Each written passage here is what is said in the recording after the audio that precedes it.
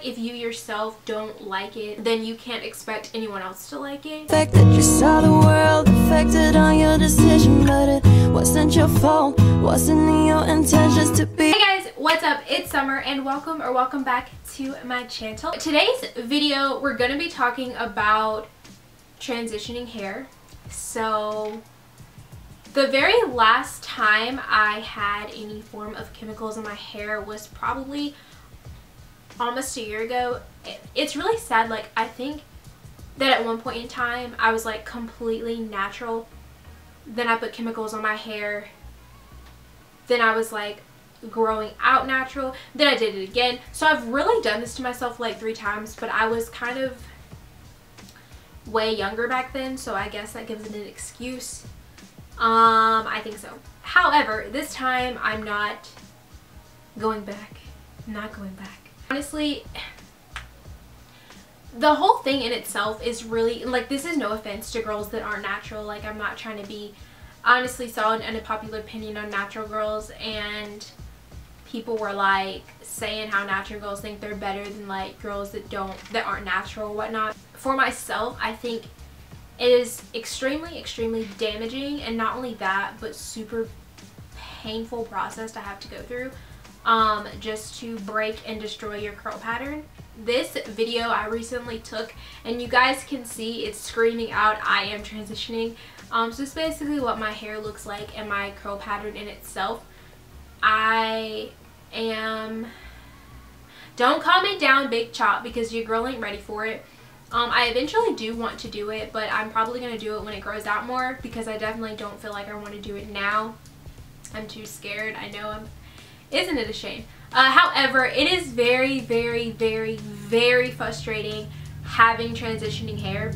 You'll figure out how to do your natural hair, but then you can't make your like chemically damaged processed hair go out with you. You know what I'm saying? Like, you have to learn how to match 2 different forms of hair on one head.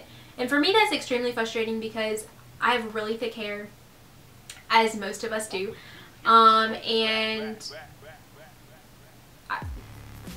I used to love the straight parts of my hair, but now I'm like in love with the kinky, not normal parts of my hair. And it's become very manageable for myself to do my own hair because I'm experimenting with it.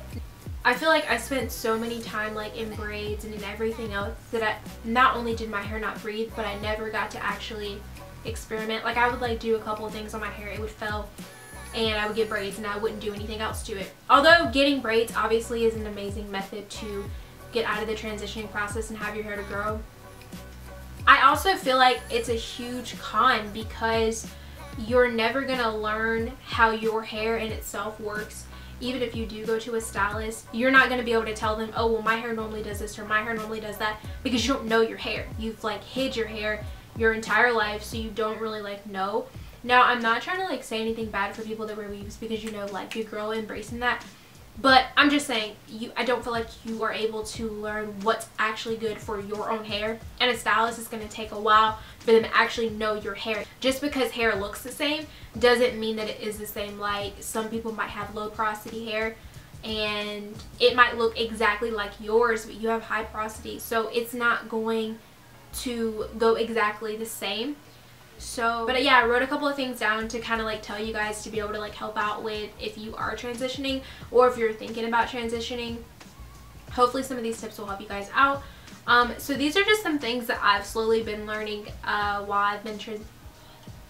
while I have been transitioning in my own hair. The first thing that I'm going to say is do not, and I absolutely mean not, become so obsessive with natural hair products. I feel as if having natural hair or transitioning to natural hair doesn't have to be expensive, but a lot of the times, especially if you're on YouTube and stuff, you'll see something work for someone else and you'll be like, oh my gosh, I have to go buy it. Before you know it, you've bought so many products that don't even work for your hair. I bought so many products that don't work for me. I bought like the main choice, so much stuff that I honestly is just like sitting in my dining room as wasted money because I thought you had to buy all these products to be natural, and you don't. Detangle your hair with conditioner before you try actual detangler. Even if you go buy some like 99 cent, $1.18 conditioner, will completely detangle your hair way more than spending so much money on detanglers, because detanglers in themselves cost so much money. Conditioner is going to be your best friend. Like deep conditioner, leave-in conditioner is going to be your best friend, especially when it comes to detangling. Be gentle with your hair and take as much time as needed. I say this with transitioning especially because I feel like the frustration is worse when you're transitioning than you being someone that's never had to go through the process of straight hair versus your natural hair. You're so used to things a certain way when that happens. It's also super important to keep your scalp clean. Now, if you tell me that you wash your hair every day, are you even black? No, I'm just kidding. No, but if you tell me that you wash your hair like once a week, I can definitely understand when first starting off, because that's what I first started doing when I first started off. But if you tell me that you wash your hair like nearly 3 times a week or something like that, I'm going to be very concerned. Unless you have some form of like a different hair, I'm going to be very, very concerned as to why you're trying to dry out your hair. I just want to say also, I wouldn't base your hair texture or your hair growth or your hair length on someone else's hair. Moisturize, moisturize, moisturize, moisturize. Also, trim your hair, because I feel like when you're transitioning, even if you don't want a big chop, that we forget that like split ends can still ruin your actual natural hair if you let it get that bad.